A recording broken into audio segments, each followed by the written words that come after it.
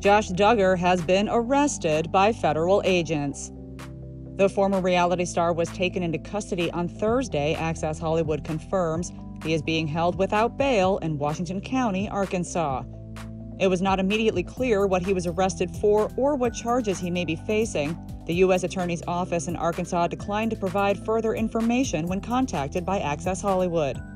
The latest development comes just days after Josh and wife Anna Duggar announced that they are expecting their 7th child.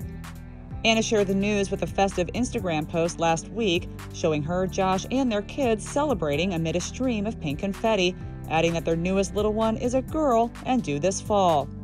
Josh and Anna tied the knot in 2008, and the wedding was televised on their family's TLC show 19 Kids and Counting. Their first child, daughter Mackenzie, was born the following year, and they most recently welcomed baby girl Mariella in 2019. Josh and Anna have faced significant challenges in their marriage. In 2015, Josh was accused of molesting multiple underage girls, including 2 of his sisters, when he was a teen. He issued a public apology, saying he had behaved, quote, inexcusably, and adding that his parents had arranged counseling for him and those affected by his actions. He was never charged. Later that year, Josh checked into a long-term treatment center following reports that he had an active account on the extramarital hookup site Ashley Madison.